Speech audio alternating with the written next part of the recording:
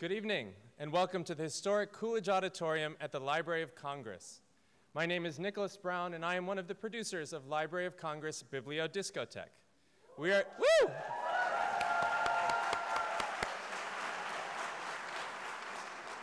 are so thrilled to have you with us this evening for Tim Gunn on Disco Fashion, which is being broadcast live on Facebook and YouTube. So wave to everyone that's out there. The library's disco series is an unprecedented exploration of disco music, fashion, and dance culture in the collections of our National Library. Popular culture is richly represented in the library's general and special collections, ranging from copyright deposits of hit songs to Braille editions of sheet music, audio recordings, music manuscripts, and feature films. We are privileged to be joined throughout the week by leading scholars, industry experts, and performers to develop a greater appreciation for disco's development and legacy as a cultural phenomenon. As you participate in Bibliodiscotheque events, we invite you to engage with the library via social media. Our hashtag this week is LCDisco, and our Twitter and Instagram handles are @LibraryCongress. Be sure to also visit our fabulously bedazzled giant disco ball in front of the Thomas Jefferson Building to grab a photo. This program and all Bibliodiscotheque events are made possible through the generous support of private contributions to the Library of Congress. As you enjoy your time here tonight, we invite you to consider making a donation to support the library's free programs via loc.gov/disco. On behalf of Dr. Carla Hayden, the 14th Librarian of Congress, it is my privilege to introduce our speakers this evening. Robert R. Newlen, who will interview Mr. Gunn, is the Deputy Librarian of Congress. He has served at the library since 1975 in a variety of leadership roles, including Chief of Staff, Deputy Law Librarian, Assistant Director of the Knowledge Services Group at the Congressional Research Service, and Director of the CRS Legislative Relations Office. Newlen holds degrees from American University, the Catholic University of America, and Bridgewater College.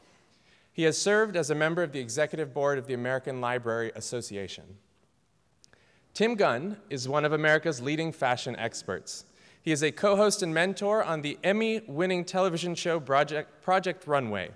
His career in fashion has included stints as Chief Creative Officer for Liz Claiborne Incorporated, Fashion Dean at Fifth and Pacific, and Chair of the Department of Fashion Design at Parsons School of Design.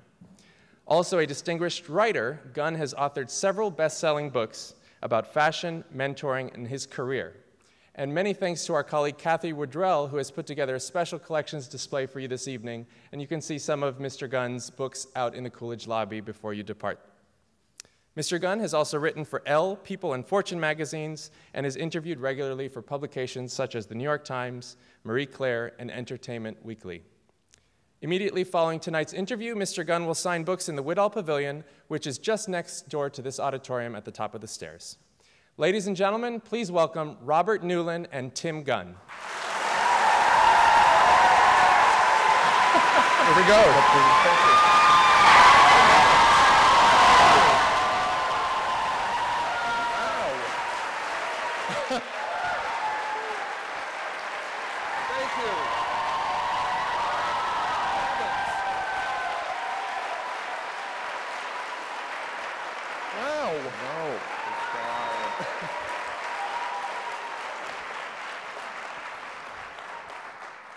I'm verklempt. Thank you. Well, thank you for being here. Okay, time to go. No. Well, Tim, welcome to the Library of Congress. Thank you for agreeing to kick off our week of Disco Bibliotheque. This is quite an honor for us. I'm thrilled, Robert. I have to tell you, though, when I received the invitation, first of all, Library of Congress, I'm ecstatic. I mean, I'm really rhapsodic. I mean, the whole idea of being here. But then I thought, disco fashion? What? But then I thought the Library of Congress has everything, and you do. So why not? It's true. We do. We are ground zero for information about the disco era, music, fashion, as you can see, a little bit of everything. Takes me back. Well, it's also fun because you are a fellow Washingtonian. I am, 5 generations. That is Yeah.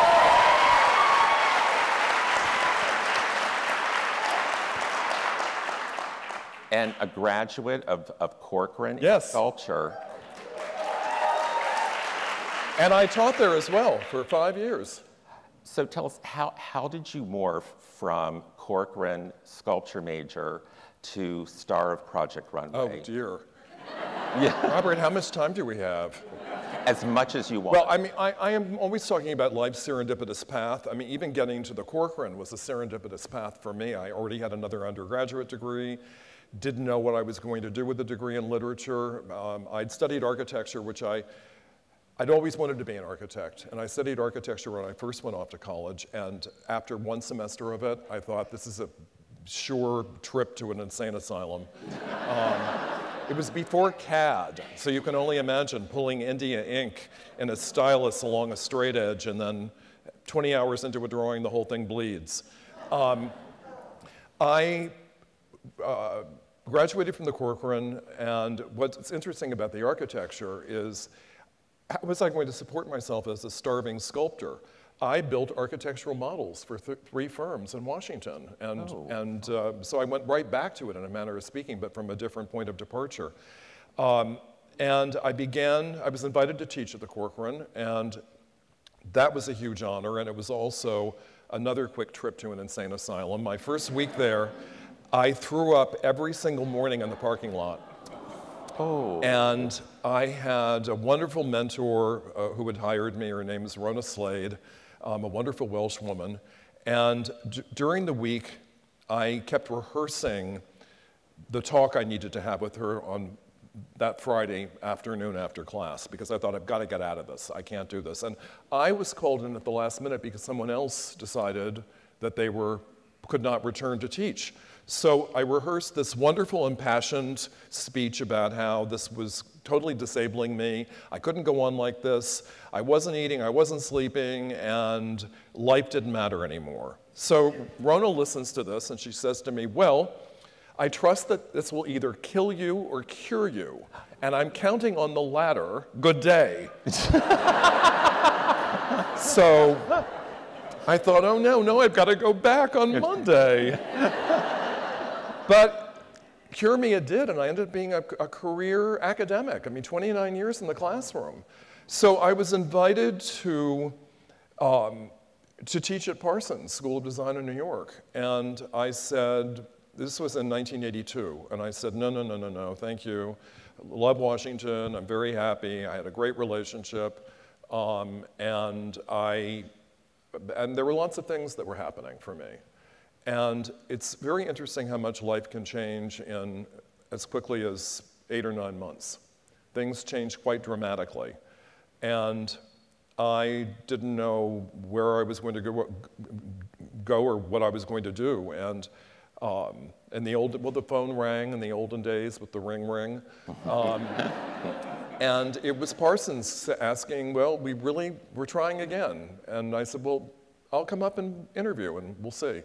And 2 weeks later, I was living in New York, and that was 34 years ago. Wow. So it's been a long ride. Now, I had another role at Parsons, or eventually did. In 1990, I was appointed associate dean.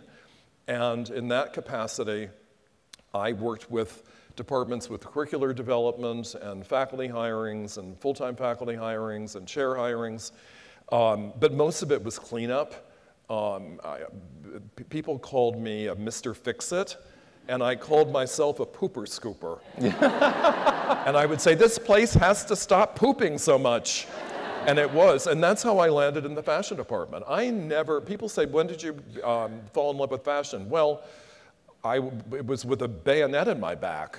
I never intended to be part of the fashion world in any capacity. We had a crisis of leadership in our fashion program, which at the time, well, it still is. I would say it's arguably the most famous program at Parsons. We had a crisis of leadership. I was sent in to conduct a search for the new chair. And when I'd started my excavation of issues, I went back to the dean and said, this is not a quick fix, and it's not something that an outsider can do. And he said, well, I want you to go in for a year. So that was the deal. I would be there for a year. And the limits to the year were the following. I went in August. The budget is set July 1st. The curriculum's set. Faculty contracts are set. Room assignments, I mean, everything is laid out for you for the coming year. So there's really nothing you can do except observe and probe. I asked millions and millions of questions. So after about 3 months there, I wrote a State of the Union of sorts to the dean saying, this place is hemorrhaging. This is not a quick fix. It's much worse than I ever dreamed. And in fact, calling it a Department of Fashion Design is a grandiosity. It's a dressmaking school. I mean, it really was. Wow. There was no talk about conceptual development. There was no fashion history. I asked, how can this be? Oh, we don't want the students to be influenced. I mean, can you imagine? So bury yourself in a basement and pretend that fashion hasn't been around for millennia. And there was nothing digital. I mean, it's the year 2000. So I'll fast forward. I ended up being appointed chair, which was nothing I intended to do, though I do have to tell you a funny story. A dear friend of mine for many years, it's Diane von Furstenberg. And she's really a doll. Yeah. She was always my go-to person for any kind of real dilemma because she's a fantastic problem solver and she knows how to ask the right questions and she knows how to diagnose and prescribe. So she was meeting with me in my new office as chair. And I was very aware just in terms of aura that something was very different. So I looked at her and I said, what's the matter? And she looked me up and down and she said, you need new clothes. She said, you cannot be running this department looking like this. I said, it's that bad? She said, it always has been. I just never had a need to tell you. What a great piece of advice. I love it. But I have to tell you another funny story having to do with Diane. I'm sorry, I'm straying. I have this elliptical way of talking. No, please go on. I love it. Once I was appointed chair, I had certain things that I had to do. I mean, the curriculum was a huge one. Faculty issues were another. There was a very powerful faculty member who, and I say powerful because he asserted himself into everything and he did so very inappropriately, but it had been going on for years, so in many ways the precedent had been set, and then who's to say to him, you cannot do the following things? And I thought, well, I'm the one who's going to say it. But I couldn't actually fire him. I mean, I could have, but I knew politically it would be very dangerous, so I thought, I need to get this guy to quit. So I wrote him a very matter-of-fact letter just laying out, here are your responsibilities, and here are the things you've been doing that you will no longer be doing. And sent it, was waiting for the repercussions, and within about 10 days, this enormous envelope arrived. And it was hard. I mean, you couldn't bend it. I thought, what is this? Well, this individual was an extremely talented artist. I pull out this document that looks like a medieval manuscript. I mean, it was spectacularly stunning with gold leaf and dragons, and I read it, and it began with, I received your menacing missive. And it concluded with, I quit. I was thrilled. Wow. So a few weeks later, Diane was in the office, and I was very lucky to have my own little private restroom in my office. So I took this document, and hung it behind the bathroom door, which when closed faces the toilet. Yes. So Diane's in the bathroom and she calls out, what's a menacing missive? So anyway. Do you still have it? Of course. That's great. But so when I was chair of the fashion department, the producers of Project Runway called, and I made, and I'll say this immodestly, but also rather, what's the word I'm searching for?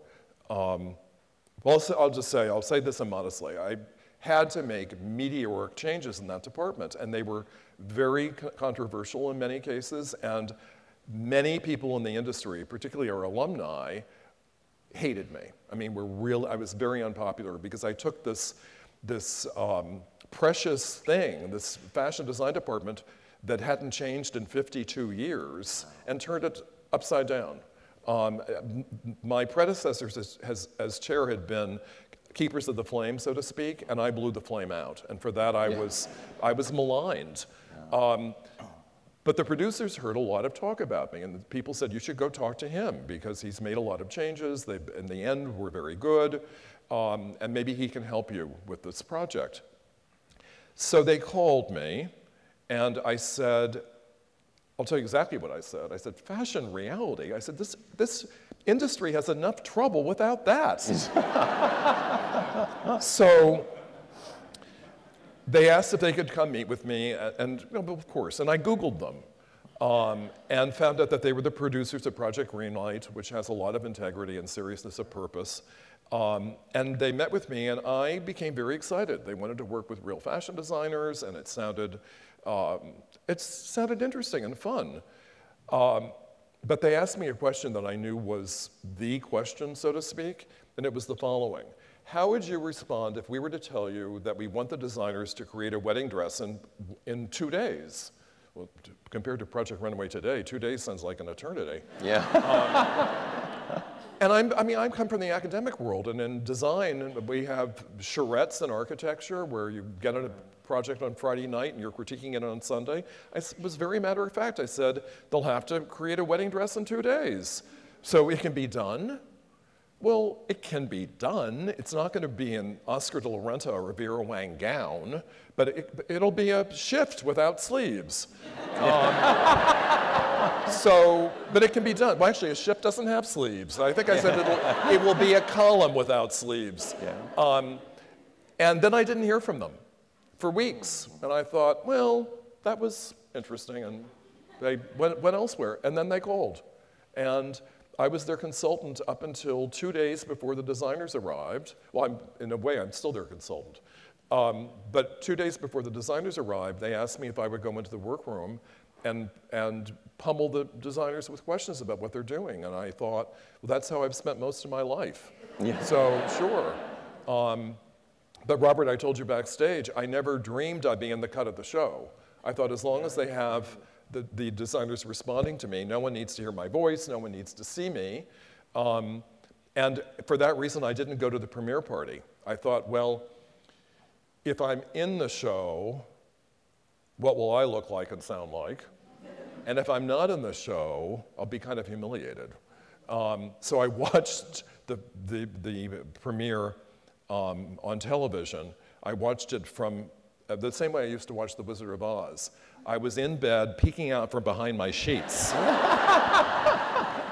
Because I honestly hadn't seen anything in advance, and I thought, I don't know what they're going to show. Maybe it's sexual escapades in the Atlas apartments. I have no idea.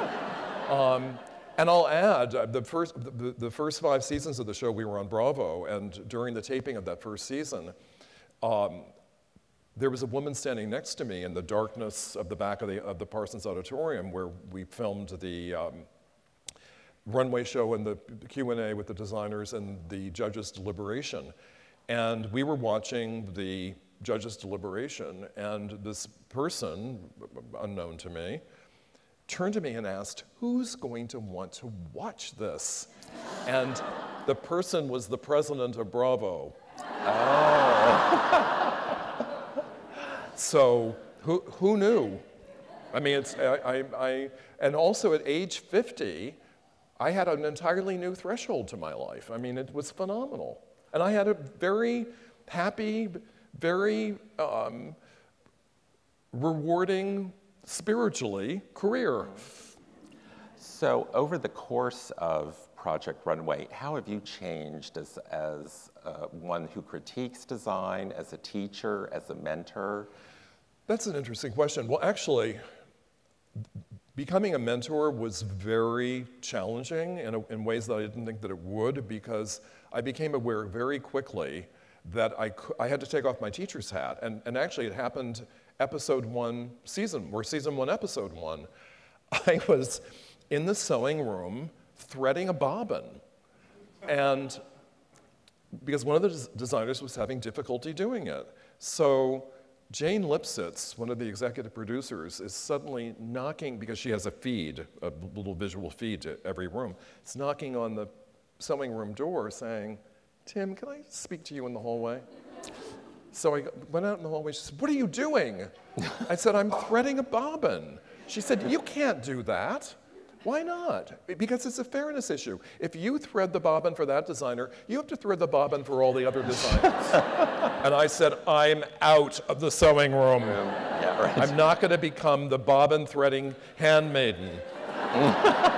So I also learned during the critiques, and actually I've been like this, where the mentor you see in the workroom is very much the way that I evolved as a teacher, because in the early days of teaching, I think it's somewhat natural for at least novices to want to make their students into little mini-me's. I want you to have the same, I mean, not aesthetically, but in terms of discipline or self-discipline and work habits and all the myriad things that go with that, punctuality and break time and not having liquids in the studio and various things. And then what I evolved to was, what are you trying to do? And how well are you succeeding at this? What issues are you having? So I developed a very Socratic approach to teaching, which is pummeling people with questions. The other, I'll say this for any teachers or would-be teachers in this room, the other thing that I just rid myself of, which was really the debilitating throwing up part of it, was feeling that I was responsible for every kernel of information, that I had to be this wunderkind answer man. And it was debilitating. So what I evolved to was, if someone were to ask a question, a student were to ask a question, I would say, "Interesting question. For the next class, I want all of you to research this question and come in with an answer that you don't think anyone else would have found." Oh. So they had to dig deep, and then that. we'd share it all.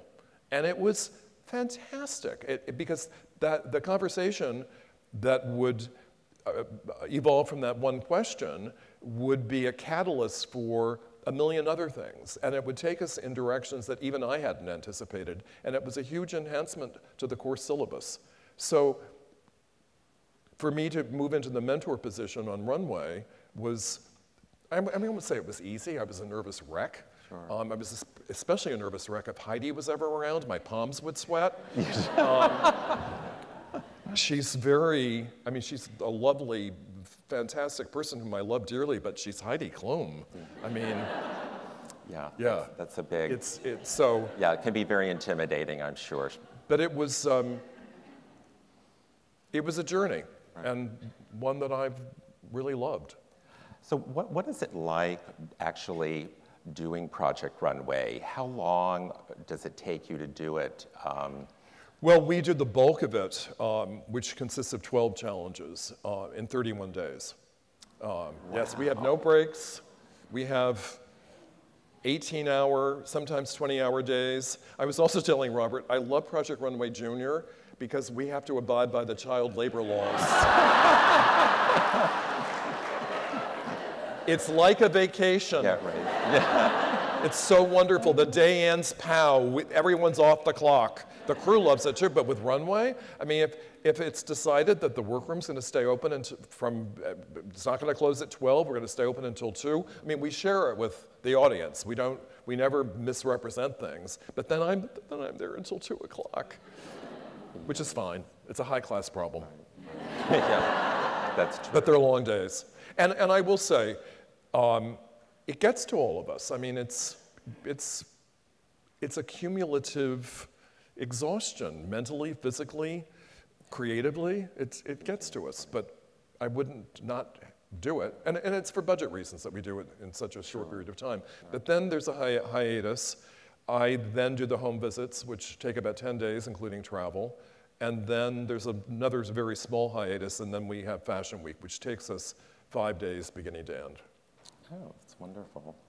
Well, one of the reasons we're here is to celebrate disco, the whole disco era, and we're both products of that era. Regrettably. Yeah, there you go. What do you think defines disco in terms of fashion? Well, I want to give it a bit of a context. We're coming out of the 1960s, which was, in my view, the most revolutionary decade in fashion ever. But we usher it in with Mad Men primness and buttoned-upness for men, and we usher it out with hippies. I mean, and in between we've had the clear vinyl dress, courtesy of YSL. We've had the paper dress. Right. We've had, I mean, that's why today, especially with those, oh God, those horrible Kardashians running around. I mean,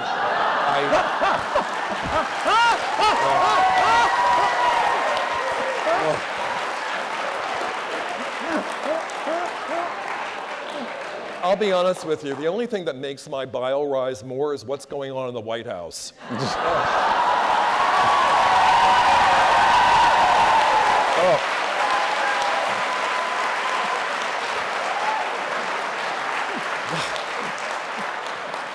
But truly, after the 60s, fashion-wise, I'm pretty unshockable. So we have this turmoil. We enter into the 70s, and there are certain aspects of it that are brought in. We had a peacock movement with men in the 60s of extravagant dress. It melded beautifully into the whole disco movement. We had a kind of body awareness with women where very little was left to the imagination. And that certainly segued very beautifully into disco because it was a time of flamboyance. It was a time of differentiation, and that everyone wanted to stand out. I'm always talking about the semiotics of clothes. The clothes we wear send a message about how the world perceives us. And you wanted to be distinctive and different on that disco dance floor. I mean, it was really a giant runway of sorts. And it was sexually charged, sociologically charged, identity charged. There were gender-bending aspects to disco culture. And we see the rise of certain designers in that period who also were inextricable from the whole disco movement. I mean, Halston being probably the most prominent. And part of it had to do with the fact that he was working with Jersey, which has stretch. So how easy would it be to go crazy on the dance floor wearing Halston? And people did, Liza Minnelli being his most famous client. Diane von Furstenberg, another, and Norma Kamali, all deeply iconic in the 70s and entrenched in disco culture. So it was a phenomenal time, and it's debatable and arguable, but many people say that disco culture came out of a gay subculture, and I believe that in many ways it did. And coincidentally, I'm sure most of you are entirely too young to have any awareness of this, but in some ways I think you should. In 1973, homosexuality was removed from the list of psychiatric disorders by the American Medical Association. So suddenly, you didn't have to be so worried about being out, because prior to that, you could be locked up. I mean, legally. You were no longer a deviant. Yeah, yes. So this subculture could emerge and could become, I won't say mainstream, but actually embraced by the mainstream. I mean, the wonderful thing about disco culture is that it was all inclusive. It didn't care where you came from, who you were, what your identity was, what race you were. It embraced everybody. And it was, I mean, actually, I did a little bit of research in anticipation of our interview because I thought, what do I really know about this? I didn't realize that by 1978, in this country alone, there were 10,000 discotheques. Wow. 10,000. Oh, I had no idea. Yeah, I mean, that's a staggering number. That is. And of course, the grand poobah of them all was Studio 54. Yes, amazing. So from this period, do you have any kind of your own fashion recollections, things that you were wearing? Oh.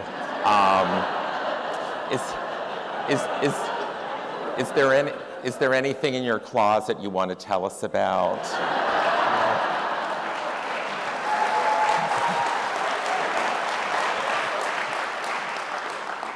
You know, I have this theory called the monkey house at the zoo, and it is the following. When you first walk into the monkey house, you shriek, "This place stinks." And after 20 minutes, you think, "It doesn't smell so bad." And after 30 minutes, you think, "What smell?" Yeah, right. But anyone new walking in says, "This place stinks." That was my 70s fashion. God. I'm sure I put on those polyester pants and the floral shirt, and I thought, this is unacceptable and atrocious. And after 20 minutes, I thought, you know, I look kind of hip. And after 30 minutes, I thought, okay, I can leave my apartment now. But looking back upon it, what were we thinking? Right. Well, Tim, I went into my closet. Oh, what did you find?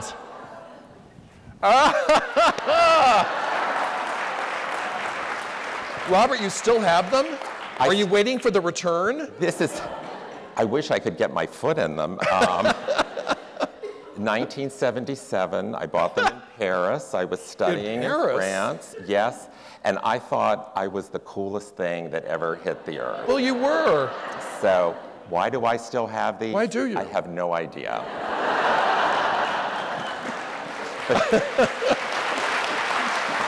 That's hilarious.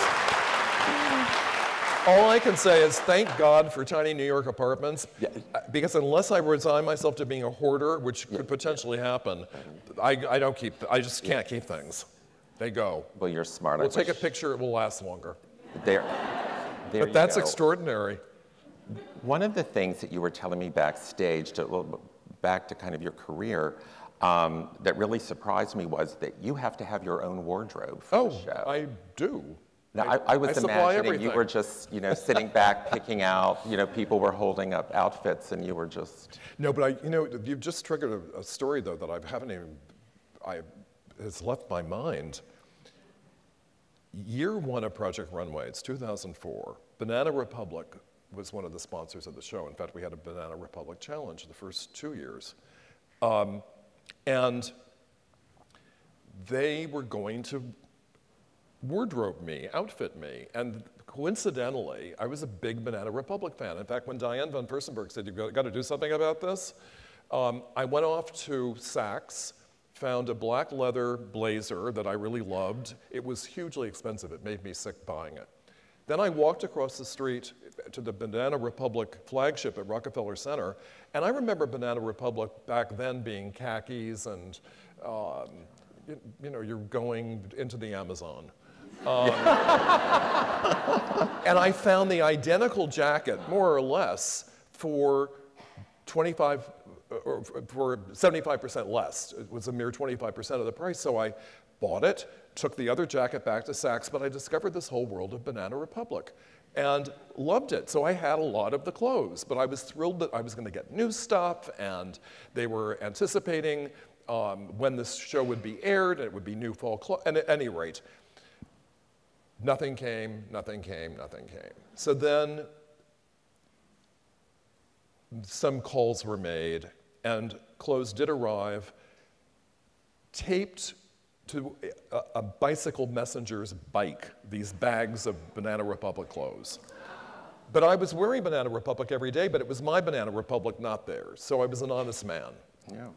So I get out the steamer, and I get out the iron, and I'm working on all these clothes. So it worked itself out. But at the end of the season, they wanted everything back, including the socks. Oh my God. So I dry cleaned everything. I had made certain all the socks were laundered. And I was then, later, I was asked, this is getting really tedious, I'm sorry everyone. Lauren David Peden, who wrote for Women's Wear Daily, had a regular feature about giving someone $100 and you go shopping, and what would you buy? So I said, oh, that's easy. There's a raincoat at Banana Republic on sale for $99. I'll pay the tax. So we did that, and in the course of this interview, I told her about taking all the clothes, how they wanted all the clothes back. Well, all hell broke loose. I mean, then don't take them back if you don't want to accept responsibility for them. Don't take them back. I was just flabbergasted. So season 2, they're the sponsors again, and now I'm still wearing Banana Republic, but I'm turned off by their public relations people. So I say nothing, and it was very passive-aggressive of me, and at the end of the season, the people who oversee sponsors come to me and say, we need an inventory of everything you wore this season. Why? Well, we need to credit Banana Republic with it. I said, well, I'm wearing Banana Republic, but it's all mine. What do you mean? I said, the clothes never came. And they didn't. Once again, all hell broke loose. I mean, I love being a truth teller, but it really does cause some problems. So at any rate, I am responsible for my wardrobe, and I take that role very seriously. And it means I need to get new things every year, and I take a lot of things to Goodwill and Housing Works, because I have small New York closets. And if anyone's wondering, no, you can't write them off in your taxes. Once anything leaves the studio, but of course I'm on the subway every day, so it leaves the studio. I don't have a dressing room. I don't have a place to change. So it's mine. But that also means I can do what I want with it. Oh, that's great.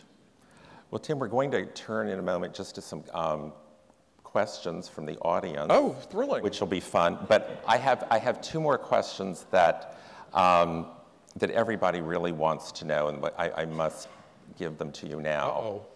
The first one is, do you have a tattoo? You know, it's something I fantasize about. And at the moment, no, because I have a serious aversion to pain.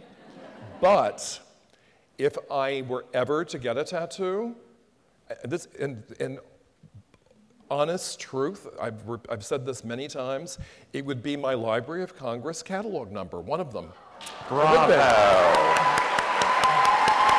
No, honestly.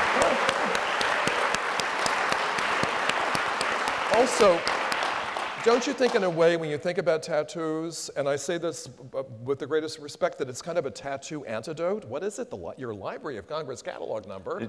I think it's great. It is. I love it. This is wonderful. We're going to go places with that. I'm not sure how yet, but we're going to go there. Actually, just 2 more things. Could you give us any dish on your co-stars? Could I?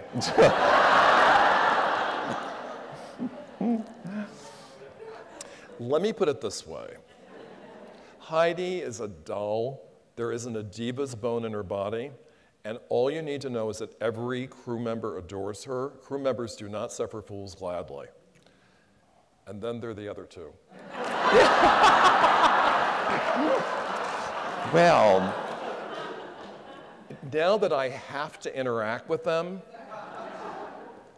since season 12, I've had to sit with them for the runway show. I'm telling you, this work is coming down the runway.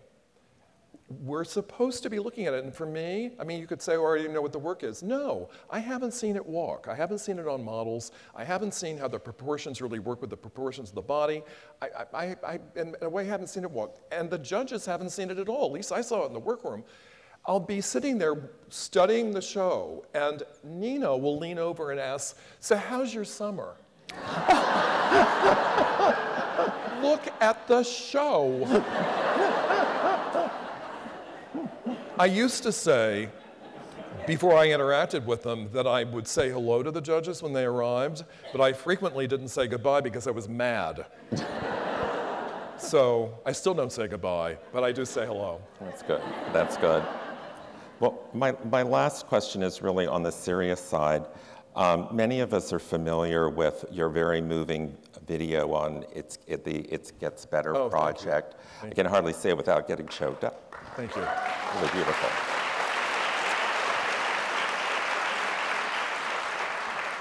And you've done so much work championing prevention of teen suicide. And how do you manage all of the charitable work that you're doing with this very demanding professional schedule? Well, I consider it a responsibility. You just have to make time for it. It's very, very important to give back. And having spent most of my life, well, all of my life, really with young people, with especially students, and knowing how painful navigating the world can be and growing up can be, I'm a squish. I mean, I'm just have a soft spot for that kind of pain and anguish because I went through it myself. And I thought I would never be delivered from it. And to be able to say to people, individuals, it really does get better. Yeah. But I have to say this too to everyone. I mean, life is a collaboration. We do not do things alone. And we certainly don't get better alone. And I was lucky to have, I didn't think I was lucky at the time, I thought it was absolutely horrible, but I was lucky to have an intervention by an incredible doctor who just wouldn't put up with my nonsense. And he saved me and stood by me, and I'm forever grateful. Thank God. So thank you. Well, I think we'd like to turn to some questions from the audience. I'd love it. Our staff have microphones, and it's kind of bright up here, so any questions? Oh, lights come up. Here we go. Wow. Ready for our close-up? Can I also say this? We have a question right. I just want to say, you're a fabulous-looking audience. Yes. Oh, wow. I'm so glad the lights went up. Where's our question? Hi. Hi. You have, I think, the best Washington, D.C. story I've ever heard. I was wondering if you could tell it again. It's the Vivian Vance story that you have? Yes. My father was an FBI agent for 26 years. Oh. And he was in a field office in Newark, New Jersey, of all places, for 3 of those years, and then was moved to headquarters. And my father was a very talented writer and ended up being Hoover's ghostwriter and speechwriter and took care of all of his correspondence. And my sister and I would visit the FBI headquarters once a year and take the FBI tour. It was a real thrill, and I think it probably still is. So, and remember, this is the olden days of J. Edgar Hoover, who was director of the FBI under 5 presidents. His was not a presidential appointment. In fact, I have a whole conspiracy theory about his death, but that's another matter. Yeah. So on this one particular day, my father said to my sister and me, Vivian Vance is visiting Mr. Hoover, and I was a huge I Love Lucy fan. I mean, I'm a huge I Love Lucy fan. Would you like to meet her? Well, who wouldn't? I mean, I was nervous, but who wouldn't? So we met Vivian Vance. It was thrilling. It was before selfies and little portable phones and things of that sort. So there was no documentation, but we met Vivian Vance. It was great. So years later, my father has passed. All this stuff comes out about Hoover being a cross-dresser. And it was Thanksgiving dinner, and I turned to my sister, and I said, remember the visit to Mr. Hoover's office when we met Vivian Vance? And she said, yes. I said, do you think it was odd that Mr. Hoover wasn't in the office?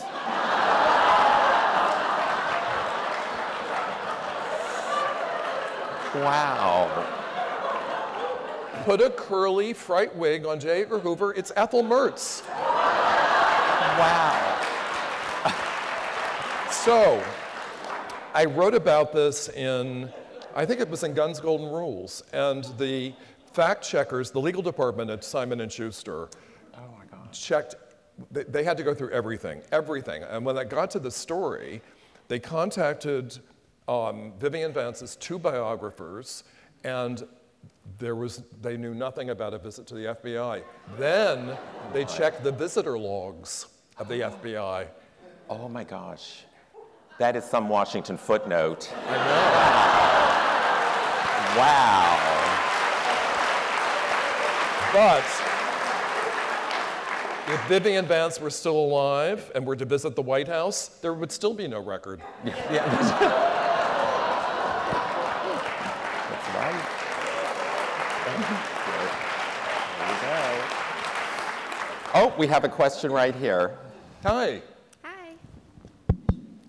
Hi. I'm Jennifer. Of all the things that you see celebrities or just people today, you know, that we wear, what is your least favorite trend? What's my least favorite? Trend today. Trend. Oh my God. I'm going to offend some people, but can I ask this question? When did the legging become a pant?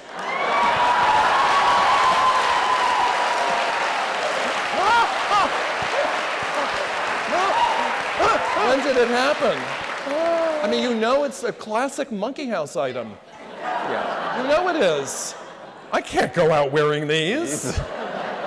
And then 30 minutes later, I look hot.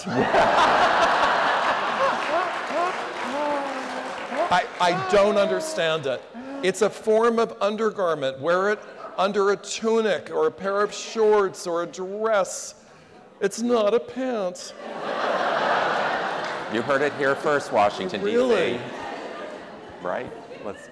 Okay, we have one right up here. Hi. Hi. So many of the challenges on Project Runway seem to be run by the sponsors. Oh, they are. Have you ever gotten one that you were just disgusted by? Yes, but fortunately, the sponsor goes away because Heidi and I say we won't do it.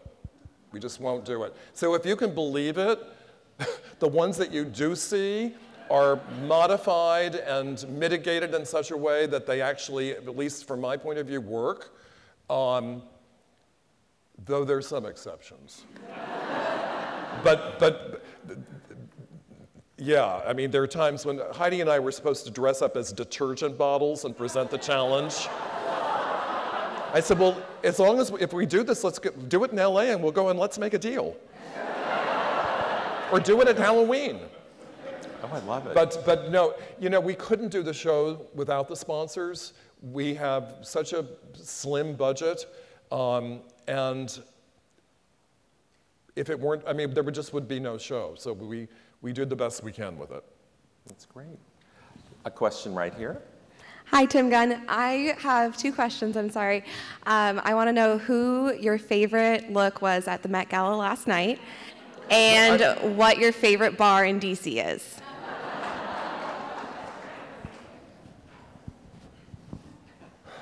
Last night.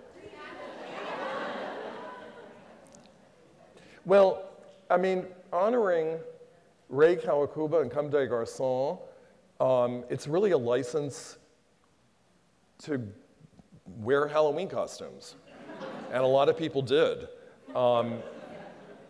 I mean, personally, and I'm an old fuddy-duddy, I liked the more demure looks. I thought Jennifer Lopez looked fantastic, but was she out of step with what the theme of the show was? You know, I'm not permitted to attend the gala. I'm very proud of that. Because the hostess and I, Miss Wintour, are arch enemies. Oh my goodness. Do you all not know this story? It was an outcome of truth-telling. Oh my gosh. Do you want to hear it? It's just you and me here, yes.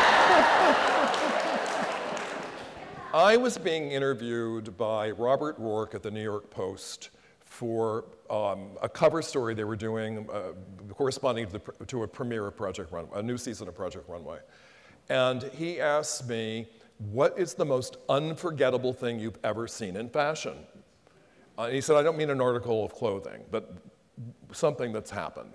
And I said, oh, that's easy. I said, I was watching Anna Wintour being carried down 5 flights of stairs from a fashion show.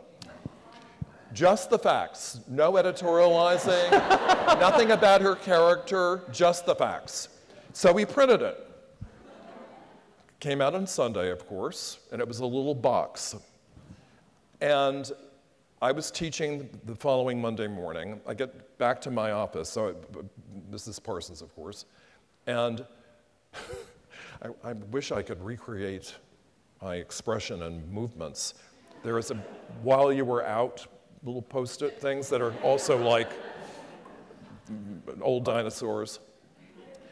Anna Wintour's office called, please return. Well, I think every orifice opened.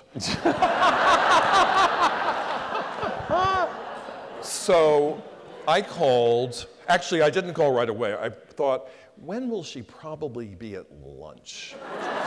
Yeah. So intuitively I thought 1:30. So I called and she was at lunch. So I thought, okay, deed done. However, someone else picked up the phone after being on hold for a few seconds, named Patrick McConnell. He was the director of communications for Vogue. And he said, Miss Wintour demands a retraction. Of what? I asked. She demands that you call the Post and have them print a retraction. And I said, well, that would imply that it's not true. Well, it's not true. I said, it is true. And this had happened a couple of years before, and I keep all my appointment diaries, so I knew it was September 12th, it was Peter Som's show, it was the Metropolitan Pavilion, which is why I was on the 5th floor. So here's the context. The Metropolitan Pavilion is an old industrial building. There's one big freight elevator, and it's well known that Miss Wintour will not ride in an elevator with mere mortals. So she is in alone with her security detail. So my colleagues and I, who were going to the Peter Som show, were speculating not how she would arrive, that could be easily facilitated, get her in alone, get her up, but how she would descend, because it's a frantic mad rush. You've got to leave that location and get to the next location for the next show. So we were standing. I'm always happy to stand at a fashion show, and we were directly opposite Anna Wintour, and she had her 2 huge bodyguards on each side of her. So we thought, what's going to happen when the lights come on? Well, we ran out behind them, and there was a big, giant open staircase, again, a big industrial building, and the 2 security people made a fireman's lock, and she sat in it. And they whooshed her down the stairs. So I ran to the window to see whether they would put her down on the sidewalk or take her to the car. They took her to the car. So down 18th Street they went. So I didn't print any, I didn't say any of that, but I had in my diary, in my date book, all the information that I gave to Patrick McConnell. So with each declaration of Peter Som, noon, Metropolitan Pavilion, he would say, oh dear, oh dear, oh dear. So, good day, Patrick. Yeah. So Tuesday he calls again, and he said, you're gonna love this. He said, I'll have you know, Miss Wintour knows how to work a Manolo. What? She could take those stairs look, I know Miss Wintour knows how to work a Manolo. It wasn't about whether she could walk down the stairs, it was speed. And these guys in their flat security shoes were going much faster than she would have ever gone in those Manolos. Once again, oh dear, oh dear, oh dear. So the following day, he calls and he says, all right, we have to get the lawyers involved. And I said, good, because this means we can't talk anymore. So then, you're gonna love this part even more. Yeah. A colleague of mine, I had an appointment with in my office, and he came in and he looked at me and he said, you look horrible, what's going on? So I told him the story, and he said, I was there, I saw it. He picked up the phone, he called Patrick, and he said, it's so-and-so. And here's the part that you won't believe. I can't say so-and-so's name anymore because I was served papers by an attorney because Anna Wintour threatened his job because of this association with me. But at any rate, he saved me. So he said, I was there, I saw it, and of course, there were probably 100 people who, well, probably not. There were probably 50 of us gathered around the stairwell. But she instills such fear in people that no one would say anything. Well, she doesn't, well, yes, she does scare me. So I decided to take the high road. I called the florist that I use. I said, I want an enormously, staggeringly beautiful, all-white arrangement sent to Miss Wintour. And I wrote my own note, took it to the florist who would accompany this, and thought, okay, this is the right thing to do. However, I had a secret embedded message in the white flowers. Here, and this, in Western culture, it means peace, but in Asian cultures, it means death.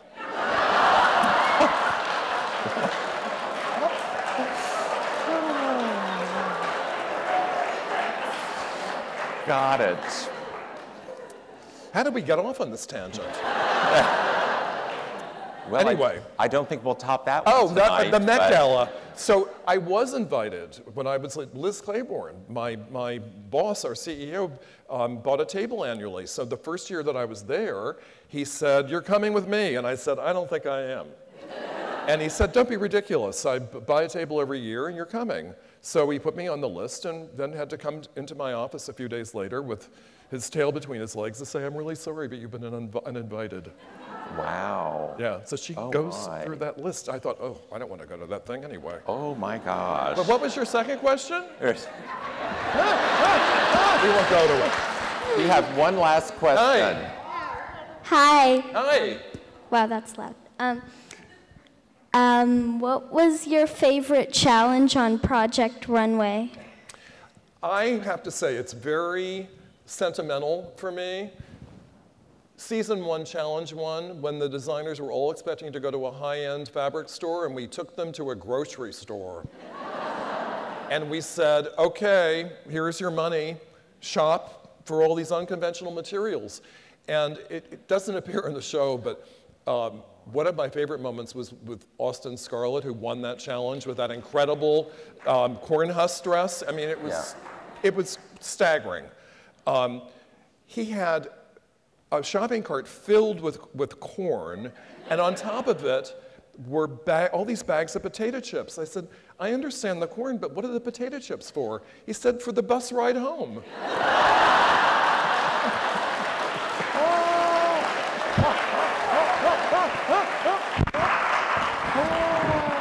Oh my. Tim Gunn, you are fabulous. Thank you, Robert. Question.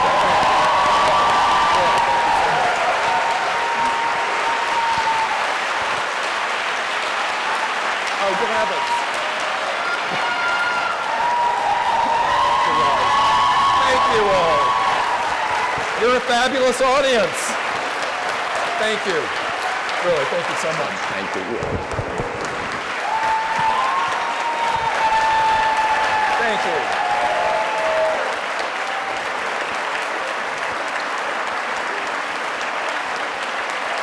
Thank you very much.